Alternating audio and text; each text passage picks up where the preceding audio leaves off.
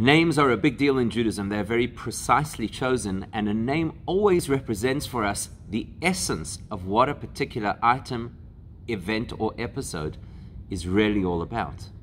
So when a name is chosen to represent the Parsha of the week, it's not arbitrarily chosen, it is carefully chosen. And not only because it employs a phrase that's near the beginning of the Parsha, but really because the name of the Parsha will capture the essence of what this Torah portion is actually all about. Which means it's quite surprising that the name of this week's Parsha is called Chaye Sarah, the life of Sarah. It's intriguing because the opening passage of the Parsha is the passing of Sarah, and then the story of her burial. So how on earth is that the life of Sarah?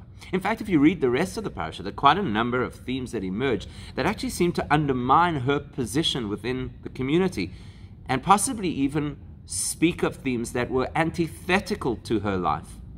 For example, a big chunk of the Parsha speaks about the next generation, the next matriarch, the so-called replacement of Sarah, Rivka. Now surely, if you're talking about the life of Sarah, it seems a major distraction to instead celebrate the life of the woman who would take her place. You read in the Parsha about the position of Yishmael, that individual who Sarah did everything in her power to remove from the family, to excise his influence over her son, and yet in this Parsha he features again. And in this Parsha we're told that he even does teshuvah, which implies that he comes back into the fold. Apparently exactly the opposite of what Sarah lived for. In this Parsha we see towards the end that Abraham remarries Hagar, now called Keturah, which of course was a thorn in the side of Sarah. This was the woman who only came into their lives because Sarah was barren, and then of course had to leave their lives because of the association with Yishmael. So everything about this Parsha actually seems to be antithetical to the life of Sarah.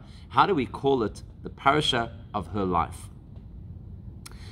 Well, we do know in Judaism that life is not measured just simply by the amount of time that a person walks this earth.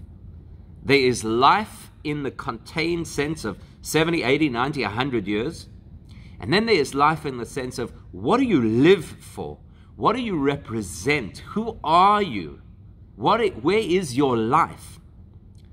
And that then generates a legacy where even after the person is no longer physically living, their life continues.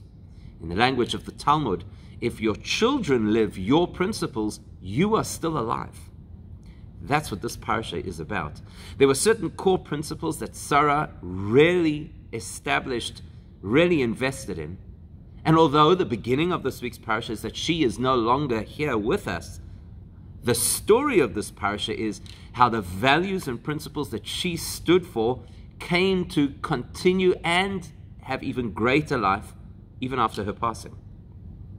So when you hear that the woman her son marries is a woman of her caliber, of her values, as Rashi says, Rivka, brings back the miracles that Sarah had brought into the home on a weekly basis, then you know that Sarah is alive, not physically, but in the next generation.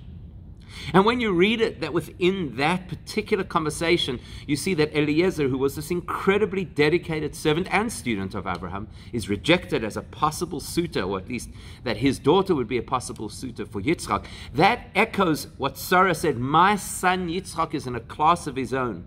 He's at a tremendously high level of spirituality and does not deserve to engage with those who are less spiritual to be able to found the Jewish nation. Sarah's values and principles. And when you see Yishmael or Hagar come back, and you see how they position themselves within the family, primarily accepting not just Abraham's values and principles, but Dafka Yitzchak's, because that's what they were opposed to. And now they sit back and they acknowledge and they say Yitzchak is in fact the true heir to Abraham. And Sarah's life is alive and well. If you had to summarize Sarah's value set and her life in one sentence, it would be the uniqueness of being Jewish as expressed in the uniqueness of her son Yitzchak. This is the week of Chaye Sarah, the life and energy of that principle of how special it is to be Jewish. Have a wonderful Shabbos.